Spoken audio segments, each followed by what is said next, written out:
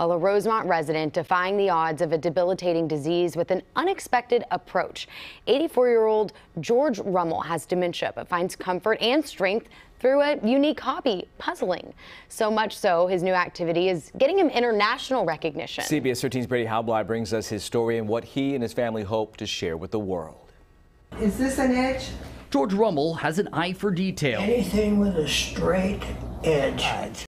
Okay. 1, 2, 3, 4. It was that skill that took him around the world working as an engineer, constructing hydroelectric plants. Okay, so That's how I do it. Okay, so this But that doesn't mean that's how you need to do it. He retired from SMUD in 2006, and several years later, early signs of dementia started. The progression of the disease led him to feel often confused, scared, and sometimes angry. So it just helps him just calm down. Beth Winnett, a family friend, says his doctor suggested he try a low-stress activity requiring concentration, and that's where his love for puzzling begins.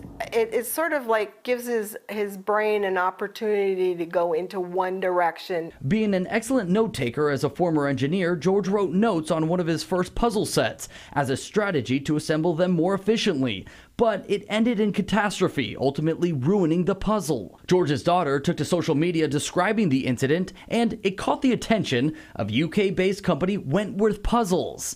Touched by his story, not only did the company send him dozens of new puzzles, they also named him Wentworth Puzzle Ambassador.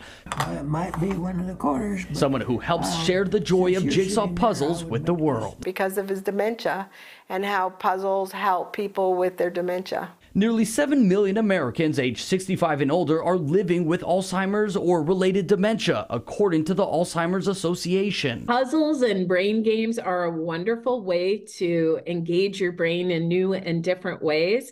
Dr. Elizabeth Edgerly is with the Alzheimer's Association. She says puzzling is one of 10 ways to keep your brain sharp, and for George's case, a great coping skill.